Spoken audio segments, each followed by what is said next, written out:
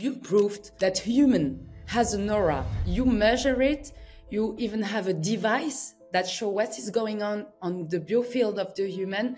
And I also met people who use your device and help people heal. I was able to attract attention from top-level medical universities in St. Petersburg, in France, in London, in the United States. Our device can show where it may be problems, not the actual problems, not the actual disease, but where people have their weak areas.